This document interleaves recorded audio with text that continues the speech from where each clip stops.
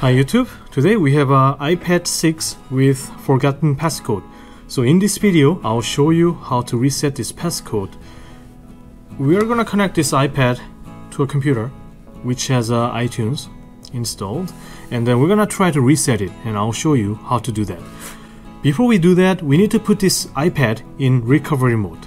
We need to press and hold the home button and the power button at the same time until we see recovery mode on the screen, or sometimes we just see a black screen. But if you turn on iTunes, it will show you something. So in my case, I'm pressing down these two buttons. It'll restart. I see the Apple logo. That's a good sign. Now I don't see anything. I think it's been connected to my computer in recovery mode. I'll show you how the iTunes looks like. See? There is a problem with the iPad that requires it to be updated or restored.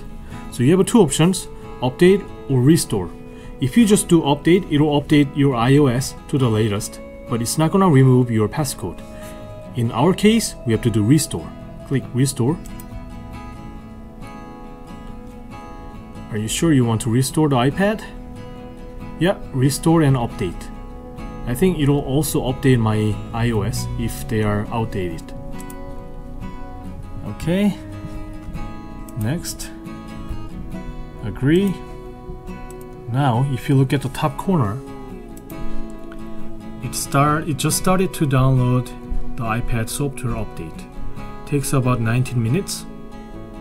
So we have to wait for it, and then it'll initiate the update and the restore at the same time.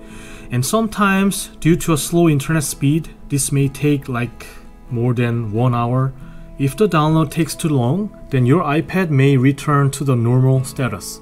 That means after the download is complete, you have to put your iPad in recovery mode again, and then you have to reinitiate this restore and update process on iTunes. Okay, that was how to restore an iPad 6 with a forgotten passcode.